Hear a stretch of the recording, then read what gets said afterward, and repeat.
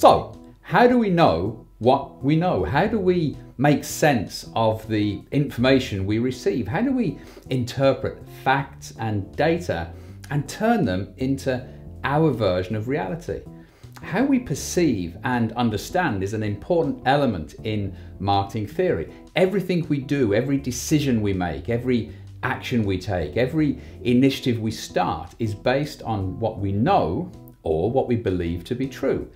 Market research, data analysis, customer feedback, intuition, anecdote, experience, all combine to construct our reality that subsequently drives our behavior. So what if there was no such thing as reality? Well, we could easily disappear down a philosophical rabbit hole in searching for the nature of reality. So let's make it easier on ourselves. Let's just think in terms of knowledge. What is it we know? What are the facts? At a fundamental level, everything we know arrives via our senses. Traditionally, we think of 5 primary senses like sight, hearing, taste, smell, and touch. But in reality, we have closer to 30 senses, including things like balance, temperature, pain, hunger, and so on. And we rely on our senses to give us a sort of first-hand account to confirm or verify. Say you're in a restaurant and a waiter brings you a meal and says, "Be careful, the plate's very hot." Do you know if he's telling the truth? I mean, why would he lie about something like that? To be sure though, you do something that we've all done and you touch the plate and then you go, "Wow, that was hot," and now you know the waiter was telling the truth. So can you rely on your senses? Well, no is the short answer. Your senses can, and often do, mislead you. And this is important because if you can't rely on your primary inputs, which provide the raw materials for comprehension, then you have to question everything, which is a good habit to get into. Take a look at the small inner squares to my left and right. The one on your left seems a little darker, even though both small squares are the same color. Simply altering the background has a subtle effect. The context changes our perception. Think of this as a metaphor, the background representing your existing beliefs and opinions. Everything you see against this background will be affected by it and will differ from somebody else who views the same thing but with a different background, with their background. Now take a look at this image, and would you say square A is darker than square B? Obvious, right? Pretty straightforward. But they are, in fact, the same color. That's right, they are exactly the same color. Sometimes the effect isn't so subtle. It can be the difference between black and white. We have to learn to see past the extraneous details and noise before we can see the truth. And it isn't only our visual senses that get fooled. There is an audio illusion called the shepherd tone, where multiple sine waves continuously rise in pitch, and at set intervals, each one of them drops down an octave. Only our brains don't notice. So even though this pitch is effectively stuck in a loop and going nowhere, we hear it as if it's rising forever. Which is pretty cool.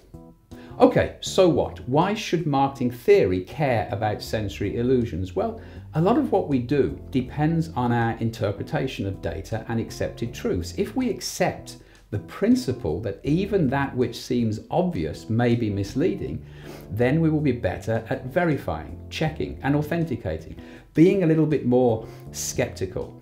When all your competitors are pursuing similar courses of action based on generally accepted truths or reality, then there's huge potential in being the one who doesn't take things at face value and instead says, "How do we know?" and looks for confirmation.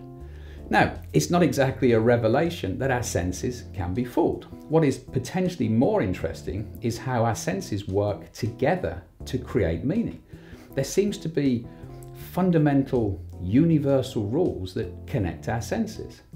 There is a condition called synesthesia, which is the involuntary automatic pairing of 2 different senses. If you have a form of synesthesia, you might associate precise colors with specific words or letters, or experience tastes when you hear certain sounds. Synesthesia is an extreme form of cross-modality, which is normal to some extent. For example, taste and smell are very cross-modal, very connected for most of us. But for a person with synesthesia, the effect is magnified, and it may connect different pairs of senses. Now, synesthesia only occurs in around 4% of the population, but some connection between our senses occurs in all of us. Take a look at these two shapes. If I told you one was called Booba and the other is called Kiki, do you know which is which? Yes, you do. It's obvious that the cloud-like shape is Booba and the star-like shape is Kiki, but why?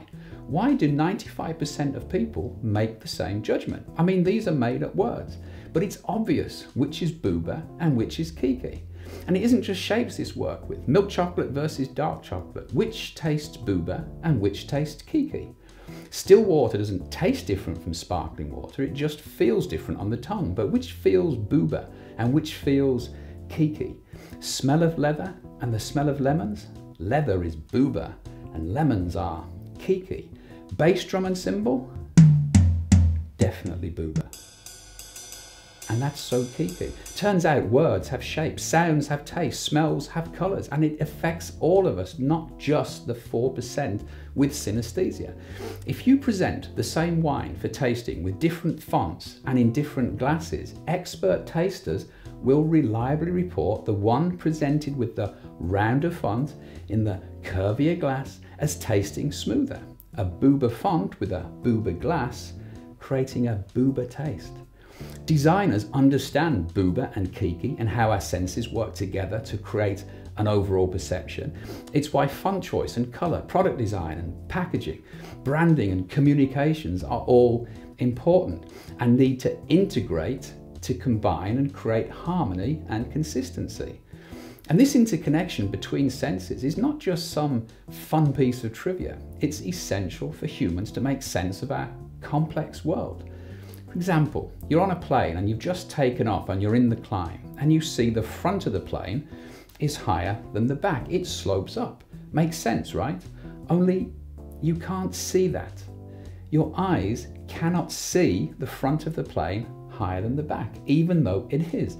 Your eyes have a fixed orientation to the plane.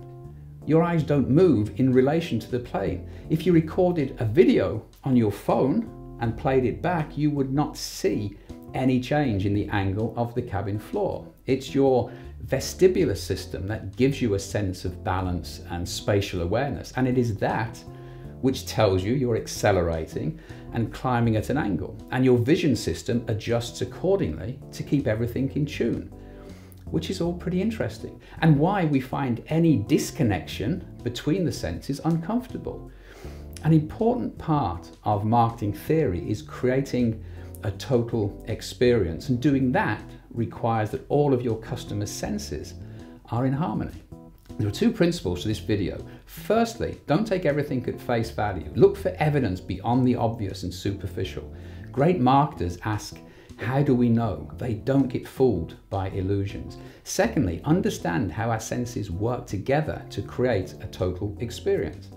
Now, this is only part of the story of how do we know. We also have to look at cognitive illusions, where our brains process data intuitively but incorrectly. And we'll look at these in part 2 of this video. The link for it is in the description below. And you can also subscribe or follow to get future videos, or get in touch if you have any questions.